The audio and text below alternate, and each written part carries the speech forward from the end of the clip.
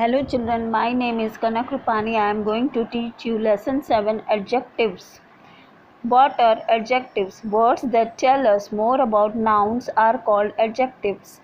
In other words, an adjective modifies a noun or a pronoun by describing, identifying or quantifying words.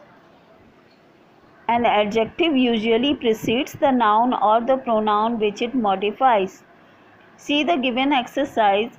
Big brown dog on the tall tree sits the whole day forlornly. Pretty little girl in a blue and white dress wonders how to solve this terrible mess.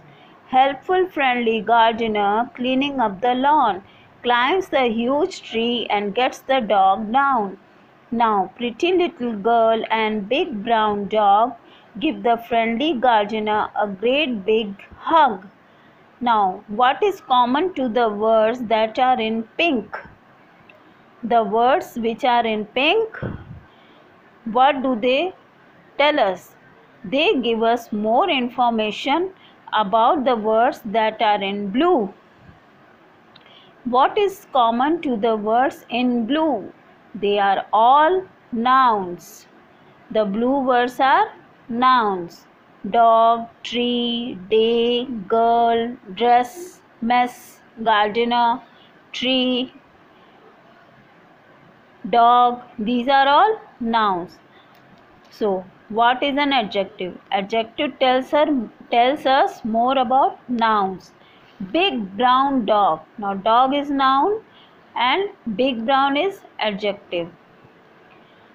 Whole day. Whole is adjective. Pretty little is adjective and girl is noun.